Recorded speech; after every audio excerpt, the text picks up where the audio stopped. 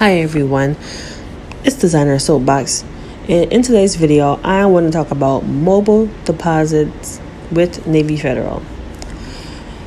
As you can see, this is a check that I got in the mail recently from Navy Federal, which is a $5 check, and it's basically saying that it wants me to mobile deposit this check. So if you are a current member of Navy Federal, you may have also received a Navy Federal $5 mobile deposit check that is for you to deposit on your mobile phone within the app. So in today's video, I want to show you how to do it. And if you have not got the check and you do also have other checks, it's pretty straightforward and easy on how you will mobile deposit your checks. So I'm going to go into the Navy Federal app, and then I'm going to sign in. And once I sign in, I'm going to go to the bottom of the screen, which says deposit. It's like a camera icon. And then I'm going to enroll in deposit with the orange button. Next, I'm going to look over the terms and conditions that is on here. It's basically going over, the charging fees, the eligible accounts, and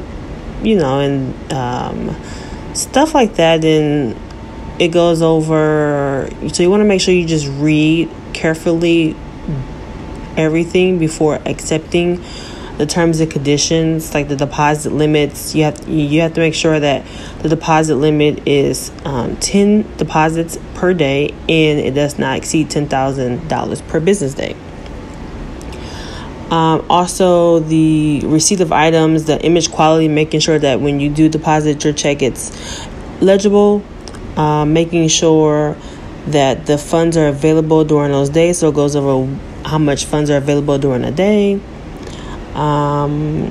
Stuff like that. So if everything looks good to you, just accept that. Then you're going to, as a result, it says we temporarily increased our daily deposit to $50,000, which is okay, and then $200 per business day will be immediately available upon approval. So that's fine. Just go ahead and click make deposit, which is fine. So next, you want to give access to the camera from Navy Federal for Navy Federal. And then you want to go ahead and click which account you want to make the deposit. I'm going to choose my checkings.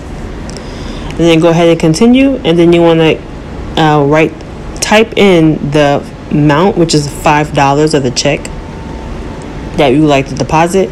Next is going to ask me, do I want to take a photo? So you want to make sure that you're taking this photo has good lighting and it's on the dark background. So I'm taking a photo right now of the check that Navy Federal sent me in the mail. This is for mobile deposit use only. So once I get a good screenshot of it, I'm going to click the green check. Then I'm going to take another photo of the back of the check. So make sure you sign the back of the check as well. So after that, it's going to go to a review screen, and the review screen is basically going over the following details of what I would like to deposit. So I want to deposit to my checking account. The amount is $5. The date is June 5th to 2020. The front image and the back image is also uploaded. Then I want to go ahead and make deposit, which is the orange button. And then once I make the deposit, it's going to review everything, making sure that everything is correct. And then it's going to give me a confirmation, and there it is. Your deposit of $5 has been submitted. So there you have it. So if you made it to this end of the video, I wanted to let you guys know that I have a 72-hour sale, and it's 50% off right now on a 24-hour inquiry removal guide. This helps remove inquiries from your credit report. Now, inquiries from your credit report can vary from 5 to 15 points. So if you have multiple 15, 20, 10, if you get this inquiry removal guide, your score can boost really high. And also, a lot of lenders will deny you because of you having multiple inquiries. So make sure that you have low inquiries on your credit report, if not none.